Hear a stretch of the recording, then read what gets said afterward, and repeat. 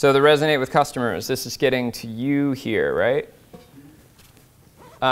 This is kind of my version of synthesizing, you know, Steve Blank and a lot of other stuff, right? But what I see is discovery, validation, strategy, team and process, efficiency, and scaling. Yeah? There was a paper written by Startup Compass, which is now just called Compass, that goes through and demonstrates that 74% of all companies fail.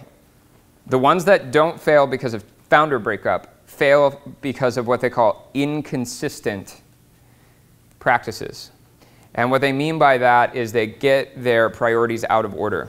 So they do a mass marketing campaign before they validated that people want the product. They hire a head of sales before the founder has clarified the process, a repeatable process for selling, right? Et cetera, et cetera, et cetera. Anyway, so you have to go through a lot of divergent thinking and activities here, and then you move towards convergent action. And then in general, you know, I think customer development has to come before product development, which has to come before market development. This is if you are trying to de-risk your startup.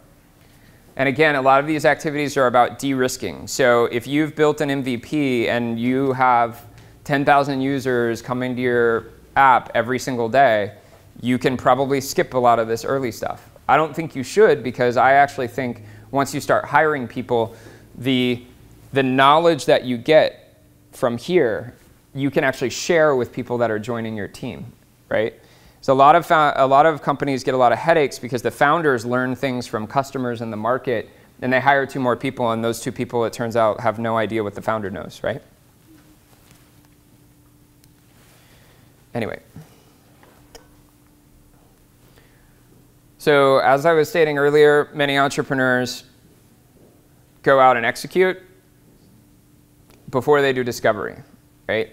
And so the act of discovery, or the set of things you do during the discovery phase, is trying to get you to see the world through the eyes of the customer rather than through the eyes of the entrepreneur or the company, right?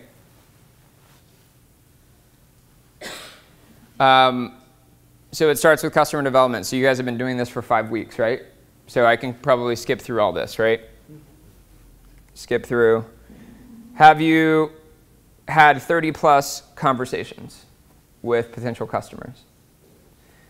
Did you guys record those conversations and transcribe them?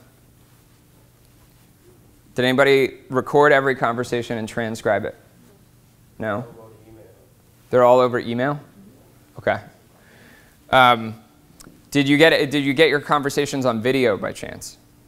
No. Okay. So I have a practice that I am trying to write about in my book, which I call artifact-driven customer development. So one of the things that happens in customer development is you get all this knowledge, and then you take away from it basically whatever you want to take away from it at the time. One of the things about the human mind is we tend to be looking for what's called confirmatory. We have a confirmatory bias. We are looking for things that confirm our existing thinking, right? And so you talk to 30 people, and then you run away and be like, I was right, you know.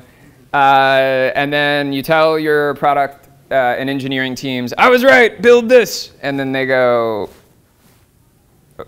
you know, okay, dictator, like, why am I building this? Because I heard from 30 customers this is what we have to build, right?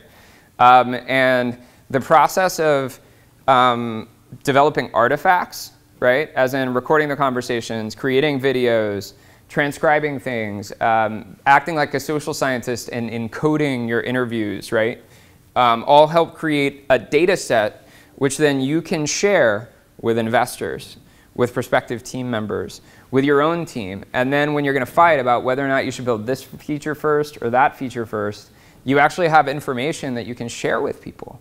As opposed to, so instead of fighting about it, you just show them the data, right? Have you created personas from your customer development? How many of you guys have personas? 1, 2, 3, 4. Okay. Personas become very, very helpful once you have a team. Investors also look for personas, but they really only want to see your beachhead persona, right? They want to see who's the one person you're building this for now, right? But in order to choose the correct persona, it helps to build many personas, right? And as you move forward with your team, having personas helps to make important decisions, right? One of the things that people forget when they're developing personas, something that I think about a lot is, do you guys know about the adoption curve, red crossing the chasm, all that? Okay, so are these guys innovators, early adopters, or majority or laggards, right? Because even though there might be an extremely attractive customer or persona, an attractive customer persona because they're willing to pay a lot, or they have really big problems, right? Or sometimes, you know, you have a connection through a friend, and the next thing you know, you're meeting with like a decision maker at a really huge company, and they say, "This is what I need," and you run away going, "This is what we need to do," right? But if they're not early on the adoption curve, they're not going to adopt your product, right? Or if you build for personas that are innovators, they will leave you by the time you ever get any traction. Because innovators, that's how they do, right? They use the next cool app, they try it out for a while, they tell everybody about it, and then they're on to the next big thing, right? And so sequencing personas is extremely helpful. And then in terms of delighting customers, you know about this like Kano model of product development, product design and development, Kano model? Basically, musts, wants, and wows. In order to wow somebody, you have to meet needs that they didn't even know they had. In order to satisfy them, you have to meet the needs that they're able to tell you about. And then there are a bunch of musts that they're not even telling you about because they're taking them for granted because other things already solve them, right? Does that make sense? Yeah. So a lot of people, when they come out with their original product, they're satisfying wants or they're satisfying wants, but they never found any wows, and they forgot a lot of the musts. So they're not finding product market fit. If you have your musts, wants, and wows, you should have product market fit. So this is the market beachhead kind of planning exercise worksheet thing. So if we had the workbook, this would be in it. So what I would want you to do is prioritize your personas. So if you have 8 personas, I want to know who's first, who's your market beachhead, then who's next, who are the adjacent possible, and then who's much later, and then who would be out of the market, right? If you can't tell me who's out of the market, I think that you're a delusional entrepreneur, right? You have to tell me, here's a persona I found, and here's why they're never going to be my customer, because it's just not going to work for whatever reason. So there's out of play, too demanding, as in you met a big decision maker at Oracle, and they want your like, you know, whatever next generation SaaS software, and the reality is they're probably too demanding. You can get that customer, and no matter how much they pay you, they occupy all your time, and they're never satisfied, and they leave you anyway. And then there's also customers that are unaddressable, that for whatever reason they're just like either they can't access your product or you can't get it to them in any kind of meaningful way or price point. And all companies start at the margins of, this is the disruptive theory, right? Disruptive innovation. You have to start by people that are unserved by the existing market, and then you move your way into the mass market, middle market. The other strategy is like a Tesla, right? Tesla is not bringing cars to people that don't have transportation. Tesla is serving what are called extreme users, right? Extreme users are dissatisfied. They know why they're dissatisfied. They can tell you why they're dissatisfied, and they're willing to pay you more if you can satisfy them, right? And you have to start on those ends and then work your way towards the middle. It's very rare that companies just start out in the middle. And when they do, it's kind of a crapshoot as to whether or not it works, right? So differentiating your product or service, right? Or company, sorry. Most founders come in and they show me this little matrix where they're really good and everyone else sucks. I think that that's like not very information driven.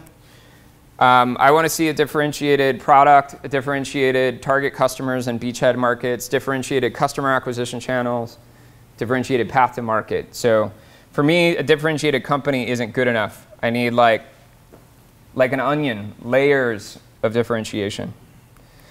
And this blue ocean versus red ocean strategy is a good way to go through this exercise. So what are you going to eliminate? What are you going to reduce? What are you going to raise? What are you going to create?